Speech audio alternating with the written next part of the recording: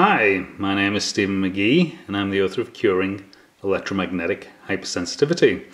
I'm here to review this Faraday cage experiment and also this electromagnetic shielding experiment. And you'll see this one doesn't have a roof to the cage.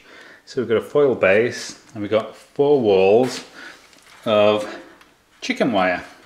And this is the same chicken wire that is in the walls of my home, as I live in a stucco home.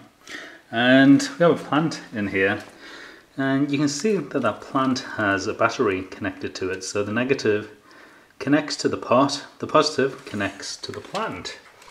And what we're doing is we're actually putting a voltage between the upper stem structure and the roots. And that voltage occurs in nature. I've been suspecting for a while that these cages may actually collapse the atmospheric voltage inside them. And that's why the plants that I put inside of these cages typically die.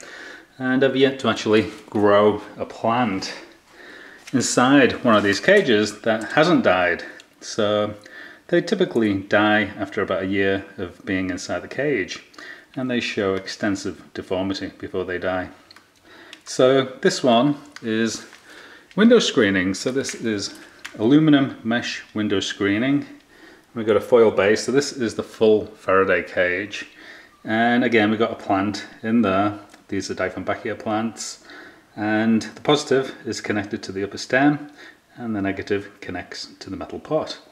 And we're going to leave them for a year, and we're going to let them grow inside the respective cages. And as soon as I have any more information, I will do another video.